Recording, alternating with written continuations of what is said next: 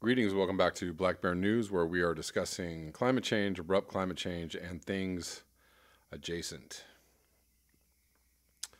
Thank you, as always, for your discussion and commentary. I knew that what I was talking about yesterday was going to be obviously stir up a lot of controversy. I'm going to talk just a little bit more about it today, but first, so I very rarely go check my PO box these days. I check it maybe like once a month, and sometimes not even that often. But anyways, I went to the PO box the other day and had a bunch of mail in there, and I had a bunch of donations via the U.S. Post. So thank you guys, all of you who sent me donations to my PO box. I really appreciate it. Thank you. You know who you are. I also have to say I apologize. The other day I said that Bernie Sanders was the only candidate who said that climate change was the most important thing. I was totally wrong. I forgot about Jay Inslee, the Washington governor, who is also running on a climate change centric platform. And I also forgot our very own Owl Nation Legal, who is running a climate change centric presidential campaign. And you can find his campaign at MEAD, MEAD 2020.org, if you would like to go check it out. He has a video thing, video describing what his campaign is about, etc. So I'm going to link that in the description box if you guys want to go check that out. Support Craig Mead 2020 for his presidential bid. I think we need more radical voices. Obviously, the more radical voices we have on the left, the farther left we have of ideas and platforms, the more we can push the center or the center right or wherever it is the U.S. occupies in the political spectrum, mainly center right, drifting more right. Although we're getting now, things are starting to kind of lean to the left. And that's a good thing. That's a great thing. The things that people were like, the things that Bernie Sanders was talking about in 2016, and everybody was like, oh my God, it's pie in the sky. It's too much. It's radical. Excuse me. Now those things are quite widely talked about and disseminated, those ideas. And not only are they quite widely talked about, have basically become the dominant platform ideas of all the Democratic candidates. So that's how powerful just bringing up these ideas can be, because people hear them and they go, oh, that makes a lot of sense. And that's why they silenced Bernie Sanders so hard in 2016, because he was saying things that every time he was on a debate stage, his ratings went boom. He was speaking to thousands, tens and 20,000 people, stadiums all over the country, because people were like, we love this. And then what happened the other night when he was on Fox News? Every single, the whole audience was like, yay, drowning out the interviewers, because they were trying to like, can you guys keep down your enthusiasm? Don't let these ideas get out of the box and get into get onto mainstream, out into the mainstream, because people are going to go, oh, what? Makes perfect sense. Sounds good to me. That's what we want. Come on. And meanwhile, the Democrats and the Republicans, the Democrat establishment, is going, zip it, guys. How do we squash this? How do we make this go away? Because our donors are not happy about this. Old sellout Democrat and Republicans, corrupt to the teeth, corrupt to the core, the politicians, the gangsters that run our country. So I did want to talk. So here's the main thing that I missed. That the biggest red flag of the Cory Morningstar interview yesterday. I don't know if y'all listened to that. It's pretty long. Here was my biggest red flag. She said at some point, it was like an hour into the interview, she said all the countries are meeting the Paris climate goals, and the U.S. is on pace, or was on pace, to meet its climate goals. And these people want more. These people meaning the agenda people, the globalists, the green globalists, the green goblin globalists. And when I heard that, I was like, really? Really? We're meeting our goals? Who? Has anybody in this audience, has anybody heard that anywhere else? Has anybody heard we're meeting our goals? We're meeting those goals. And that right there, she talked a really good game through the whole thing, and there were a lot of points that I agreed with her on. But that right there means I don't know who she's working for, but she's definitely working for somebody, because that is utter and complete bullshit. And you know that's bullshit. And anybody who's like, Cory Morningstar, if you can find me a reason to defend that bullshit, please bring it. But hey, I got something for you right here. Here's a study.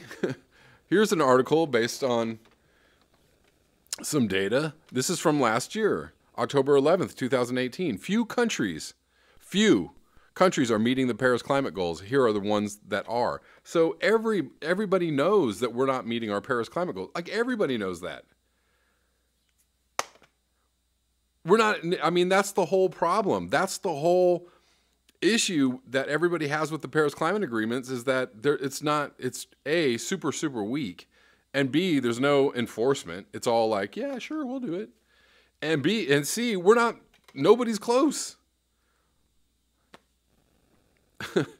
So where does Cory Morningstar get this data? Where does she get this? And why is she saying this in the middle of an interview that sounds so logical and hey, conspiracy theories sound great on the left as well as on the right. That's all I got to say about that. And, I believe in conspiracy theories that are based on evidence, that are true. And also conspiracy theories that are based on nothing, or bullshit, or people saying just random shit that doesn't make any sense. Those are actual conspiracy theories that are bullshit. Again, I'm going to call bullshit on Cory Morningstar one more time. This week, a top scientific body studying climate change released a terrifying report. The world has just a decade to take unprecedented action to cut carbon emissions and hold global warming to a moderate, but still dangerous and disruptive level. That would require a rapid and far-reaching transformation of the world's economy, one of such scale and magnitude that it has no historical equivalent. I have not been timing this video, and I have so much to talk about that I probably won't read this whole thing, because I have a lot of other stuff to cover.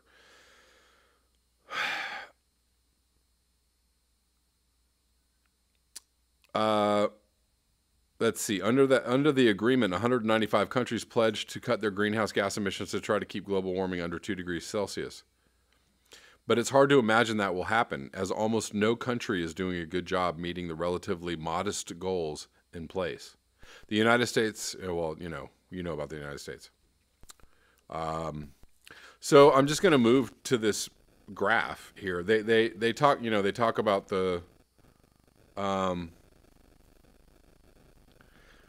there are bright spots, but I'm going to look at this graph. So the countries that are compatible with the 1.5C Paris Agreement, 2, Morocco and Gambia, or the Gambia, they say it here, Anybody there's also a section of the graph called role model, meaning doing great. Nobody. Nobody. Okay, 2.C compatible. So just a little under the 1.5C compatible. There are 5 countries: Bhutan, Costa Rica, Ethiopia, India, and Philippines. So India, that's quite interesting that they're at least doing better than most, and that's a large country. Philippines also, I don't know. Maybe they're just. I don't think the Philippines are as much of a developed country as others. Maybe I'm wrong. Costa Rica small, they can do that. Bhutan small, Ethiopia smaller. Insufficient, 3C, Australia, Brazil, EU, Kazakhstan, Mexico, New Zealand, Norway, Peru, Switzerland, and the United Arab Emirates. Highly insufficient, 4C, Argentina, Canada, Chile, China, Indonesia, Japan, Singapore, South Africa, South Korea. Critically insufficient. Guess who? Russia, Saudi Arabia, Turkey, the USA, and the Ukraine. So that's most of the world is in the insufficient. So I don't know if you have any other evidence to back this up. Cory Morningstar or people that follow her, please bring it on. Okay, and to piggyback this, so Proudhon sent me a video. So interesting video on the Extinction Rebellion YouTube page. They're having a debate in the House of Commons about taking on, like seriously considering going net zero by 2025 or whatever time. Like they're actually. I'm going to link the video. I hope that you guys watch. It's a long ass video. I hope you guys watch it. I watched about half of it, and I'm going to watch the rest of it. But I got the general gist of it. And I guess I'll just address Proudhon's commentary about the video that he thinks something is up because it seemed, highly unnatural that the House of Commons would be going, yay, Extinction Rebellion. Like, we really appreciate you guys for being out here raising awareness. And yay, Greta Thunberg. Greta Thunberg is in the House of Commons, like, hanging out. Okay, maybe that is weird. Or maybe the people of England are waking up. It's kind of like from here, from my view in Los Angeles, California, United States, from over here, I see that the people of the UK, of the United Kingdom, are waking up, and not just because they're having a debate in the House of Commons, but by God, I mean, we have effing climate deniers in our government, on the floor of our government, we have climate deniers, debating people who actually have studied this for years and years, and they're just stupid as shit. And they're like, "What do you mean?" I mean, we have people, carrying glasses of ice water into the House, talking about into Senate hearings or whatever, trying to prove that global warming is fake. I mean, that's where we're at. That's where the United States is at. We're so knuckle-draggingly backwards. But the UK are actually no people in this debate were like, this is a hoax and it's not real. No, they're all like, so let's actually do a real study with real data, and let's get some real data. Can we do that? And let's see if this is even possible. And one member of the House of Commons actually said something about we need to start talking about growth or whatever not being tied to GDP. And it was like mind blow. I think it's freaking awesome. I don't know if something's up or if there's a, scheme in the works. I don't know. But you know what? That's the hope, isn't it? I mean, that's what people are fighting for, isn't it? For people to have honest discussions about what the actual problem is and what the actual solutions might look like. That's what we're trying to do. I don't know. I mean, I don't know if it's all a big scheme or not, but like, I don't care. I don't care because we need to have the conversations. Like, people in power need to be having these, conversations. The media needs to be having these conversations. I'm going to link another Extinction Rebellion video where a representative of Extinction Rebellion is talking on the news. So they're having newscasts. They're having newscasts with Extinction Rebellion people saying, look, here's the problem. Look at can you imagine that happening in the United States? I mean, they're busy slandering and calling, people talking about a Green New Deal lunatics. They can't even take in the information seriously. They can't even have just a baseline discussion of like, well, okay, so we're really screwed and we need to get to net zero by 2025. How do we do it? That's exactly what they're doing in the UK. Bravo. Bravo. It's, I don't know. I don't know if this is all a nefarious plot or what, but it's working, right? The people of the United Kingdom are waking up. Why do I know this? Because the Extinction Rebellion is growing by leaps and bounds, because you have Just Have a Think, with 10,000 subscribers already. He's doing great work. It just looks like people there, this whole thing, this whole awareness is like, whoop. It's coming together. It's coming into its own. It's coming out. It's spilling all over everything. And there's there's nothing anybody can do to stop it. Over there. Here, people are like, what? Extinction? What are you guys talking about? Like, we're fucked. We're fucked in the United States. We can't even have an honest discussion. People are so clueless. People here are still like, we got to make a lot of money and buy a fucking new SUV or maybe a new Tesla. And we got to, just more money, more status, more power. Maybe we can, I don't know, like more tech startups. Come on, guys. I don't see anybody having honest discussions about this, like in the media or in the government. We can't even do that. We're so idiotically behind. It's horrible. But maybe, just maybe, we can elect somebody who has, way more sanity than anybody else in our government right now. Somebody like Bernie Sanders, who can usher in, and he can bring together all the people that are like, this is, yeah, we know about this. He can bring those people together and they can have an honest discussion in the United States government about what the fuck we're going to do. That's the goal, y'all.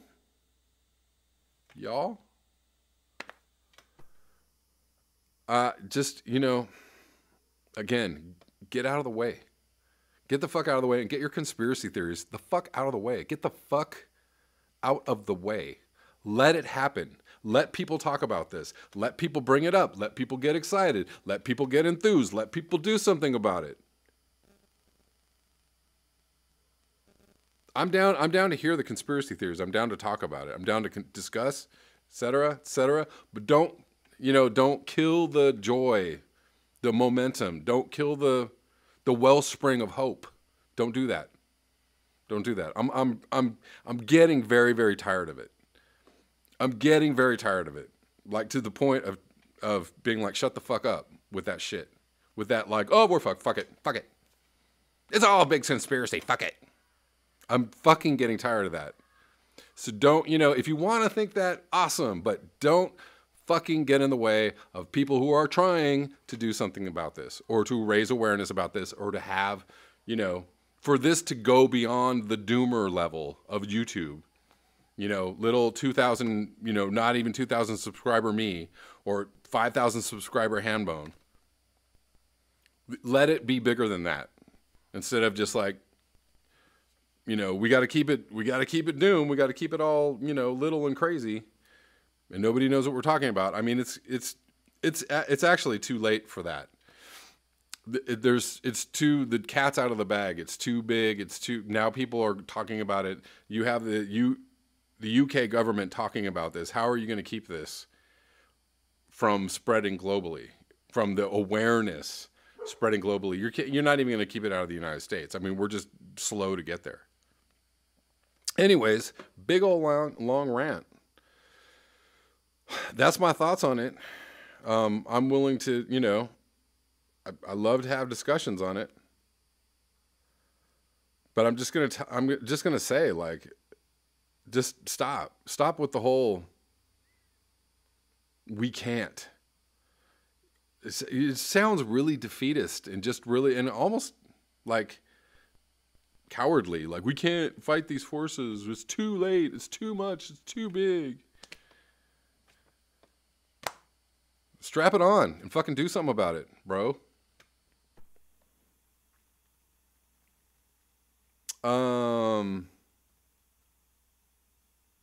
And I know that people are here doing something about it. I know that there are people on this channel doing something about it.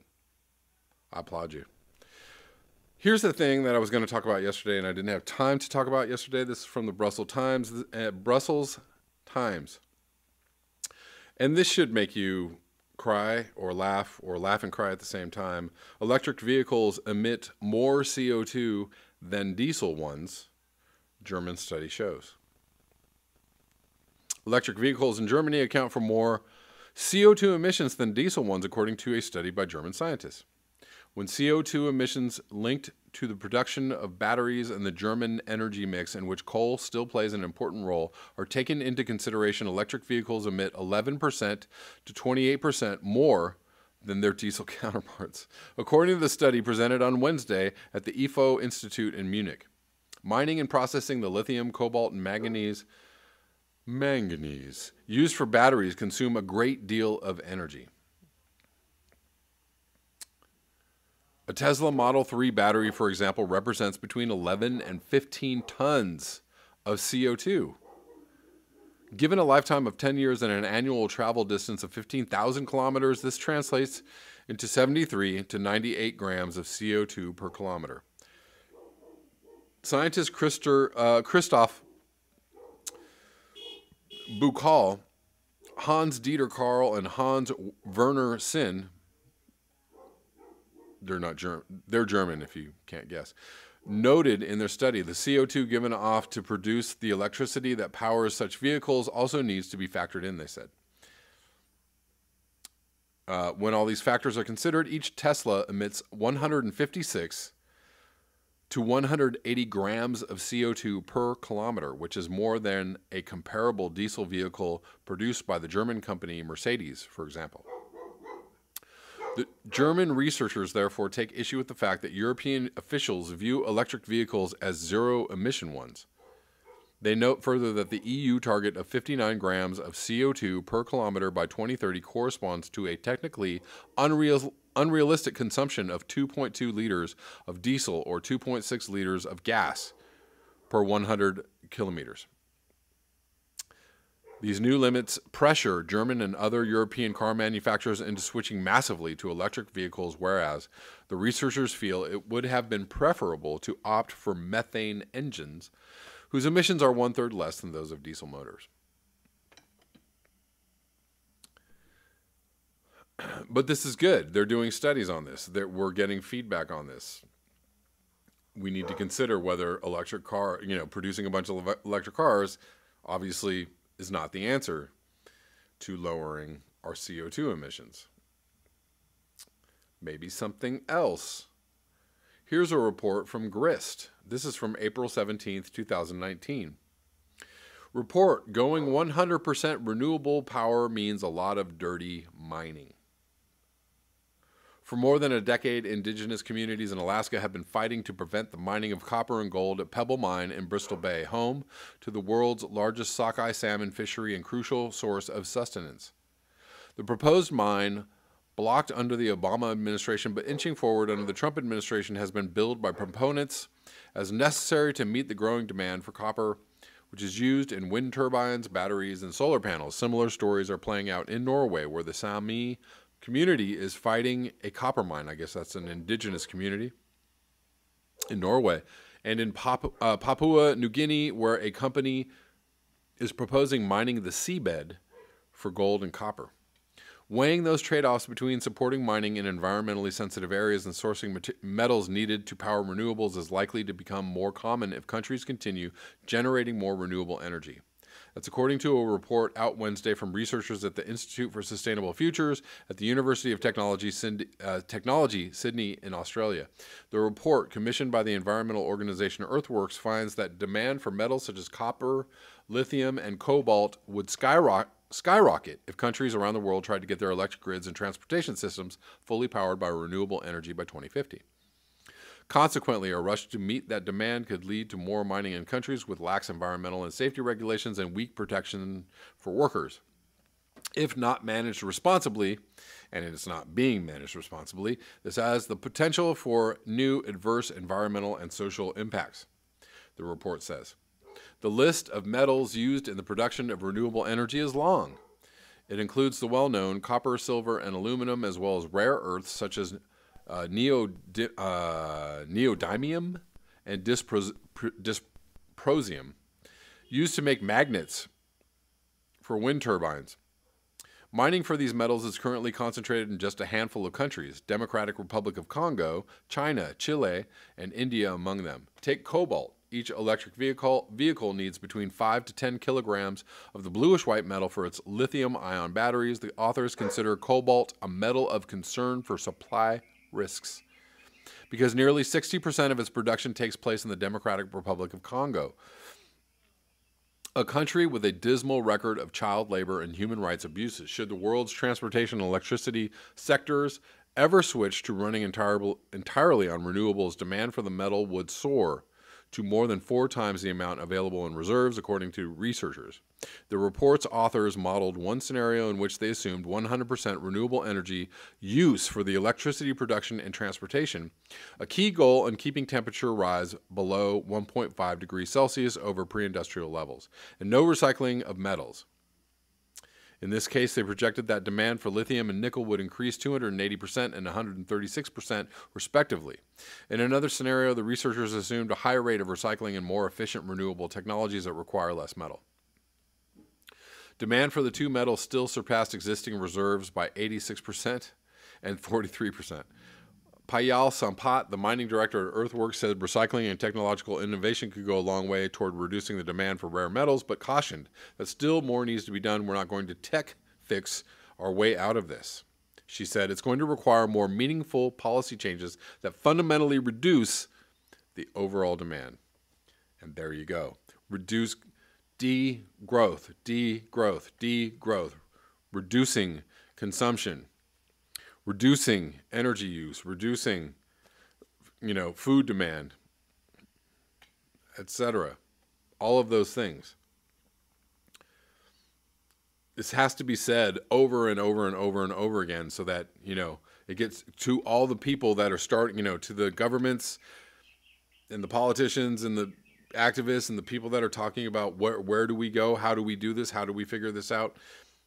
Because we have so little time, this much time, we have this much time. How we do this is very important. Has to be discussed.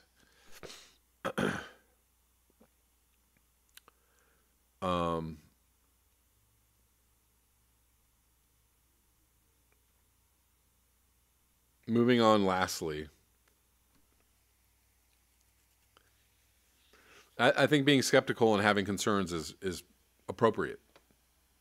It's appropriate, but the discussion is the important part. Moving through it. Like, no, okay, that's not going to work. What else can we do? Where else do we go? How do we deal with this? Eventually, the discussion, if the discussion here gets into the Senate or the House of Representatives. If we get past the even 2025 net zero, what do we do about global dimming? What do we do about the already melted Arctic ice cap? What do we do about all that? We most likely will die trying, but that's,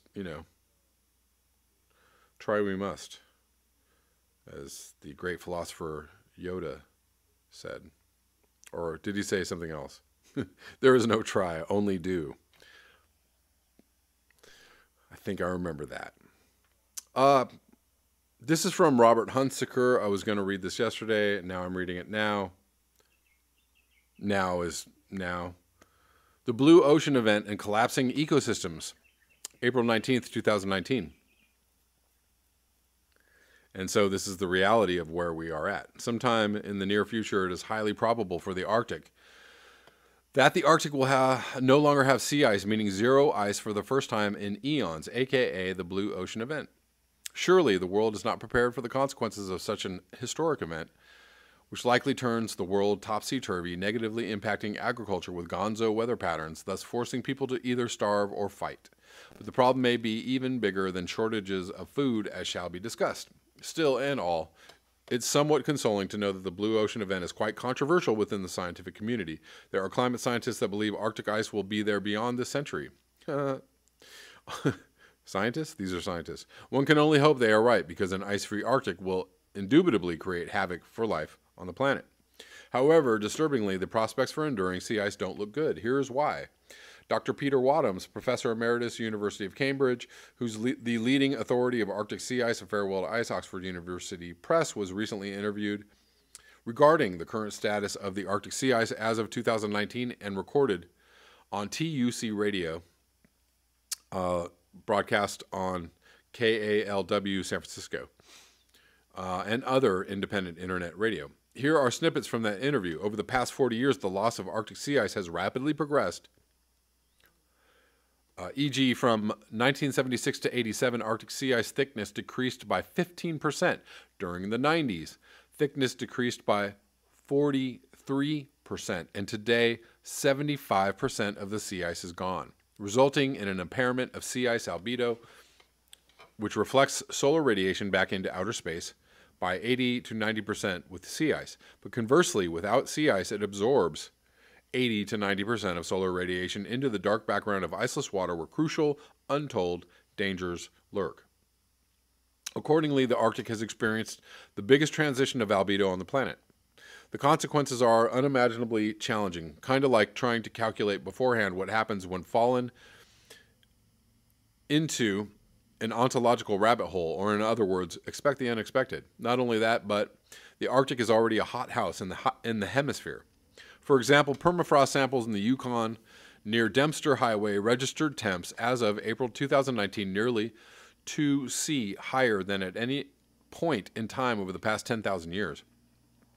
As far as that goes, the Intergovernmental Panel on Climate Change suggests an upper limit or guardrail of 2°C post-industrial temperature. If exceeded, primary ecosystems that support life are at risk of breaking down. In fact, aside from the Arctic, pivotal ecosystems are already starting to break down around the world, especially in the rainforests of Puerto Rico and Mexico, experiencing high temperature variations of 2°C, where shockingly, arthropods are disappearing nearly en masse, as well as documentation of over 100 separate locations flying insect Armageddon in Europe, likely caused by toxic chemicals, registering mass losses of 75% over a few decades, which characterizes an extinction event. As for the Arctic sea ice scenario, one critical question is not discussed in public. What happens next? What happens when all the sea ice is gone? According to the tenacious climate scientist Paul Beckwith, the refrigerator effect is lost in the Blue Ocean Event, meaning that water temperature is not pegged close to the freezing point when there is no ice left to melt. Thereafter, by default, the only major source of ice remaining in the northern hemisphere will be Greenland. Thenceforth, the center of cold in the northern hemisphere will shift to Greenland. No longer the Arctic, likely shifting from the North Pole to approximately 73 degrees north latitude, or the center of Greenland, Beckwith. Then what? Unfortunately, that creates a whole new category of risks as weather patterns throughout the northern hemisphere depend upon jet streams. 20,000 to 39,000 feet above sea level that rely upon the center of cold over the North Pole interceding with warm air currents from the tropics to generate jet stream gusto. If the center of cold shifts, who knows for sure what will happen to the crucial jet streams? We already know what's happening to them right now.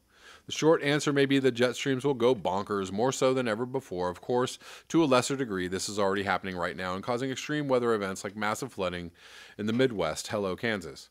As of 2019, all-time record-setting heavy weather hit the U.S. with humongous amounts of snow throughout the northern Midwest as a result of slow-moving, wobbly jet streams that loop and bring Arctic weather directly south. Believe it or not, the resultant massive flooding, also record-setting, may be a minor event in the context of newly released chilling study about the impact of Arctic sea ice loss. As follows. The study of ancient ice cores by a team from the British Antarctic Survey, University of Cambridge, and University of Birmingham found a major reduction in sea ice in the Arctic, cranked up temperature amplification as a result of no Arctic sea ice. Greenland regional temperatures by 16 C in less than a decade. Massive. According to the study, this work confirms the significance of sea ice for past abrupt warming events. This is important because changes in sea ice have profound consequences on both global and local scales, including impacts on global climate and local ecosystems. Significantly, if the impact of abrupt sea ice loss in Greenland scenario were to recur, it would create havoc and panic within a decade. Could it happen? Well, it happened in the past without the assistance of human-influenced GHG emissions. Therefore, the answer seems to be yes. It could happen again. End of story. Or you might want to just go all the way to will.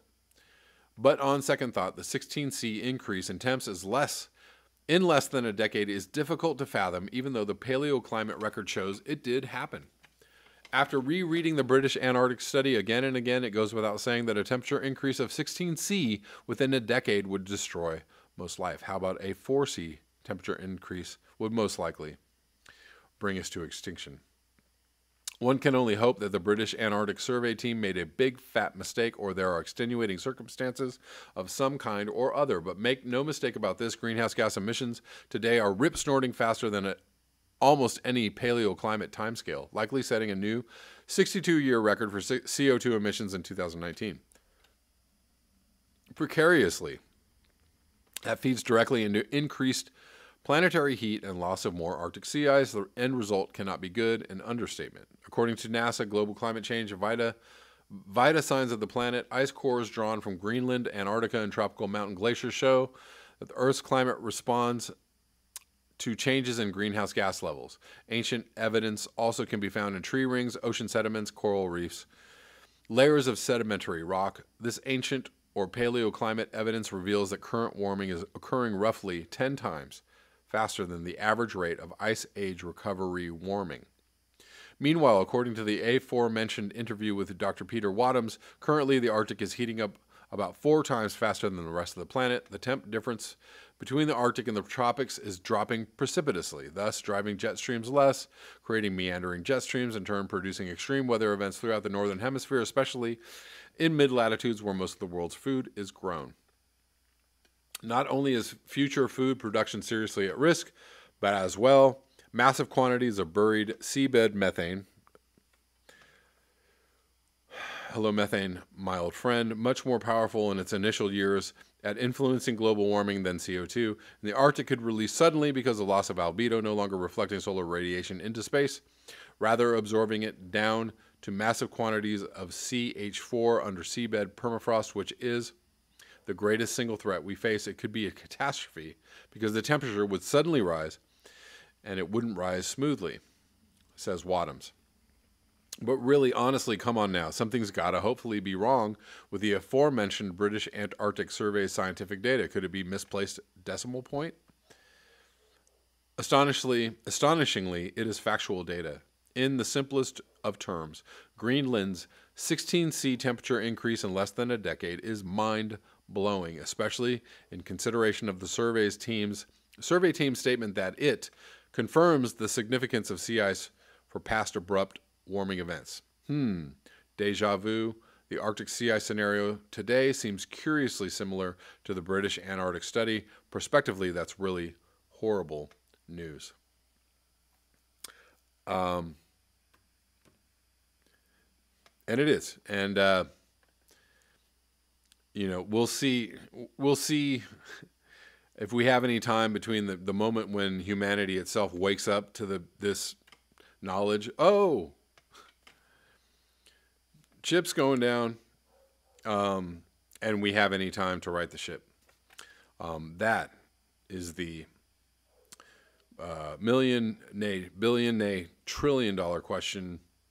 If we're going to do that in time, but we're not going to do that until we start talking about it, until people start talking about it en masse, until it's become something that is talked about on Fox News, you know, not stupidly either, like, you know, factually, on CNN, on MSNBC, on every news station on the planet. It has to be talked about factually. We'll see if we get to that point, whether that will do anything to drive us in some direction in which we can actually right our course. I have no idea about that. That's all I have for you today. Thank you so much for your eyes, your ears, and your conscience. If you would like to support this channel, you can do so at the links below. Until next time, peace.